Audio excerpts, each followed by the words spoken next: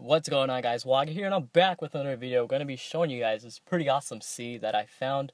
I was just looking through some random seeds. I was generating some random worlds, and I ran into this crazy seed that I just thought it was crazy.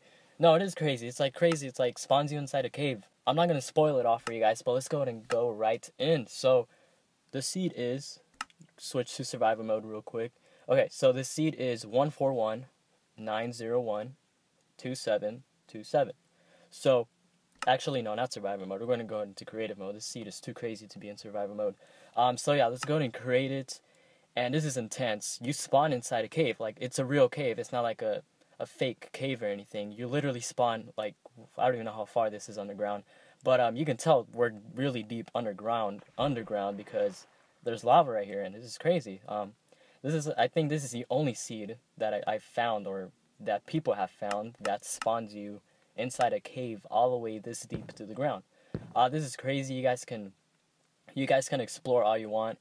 I haven't really explored it fully through, but I know this is a full cave because I've been through this whole thing. Not the whole thing, but like I just been like, looking around and stuff. So it looks legit.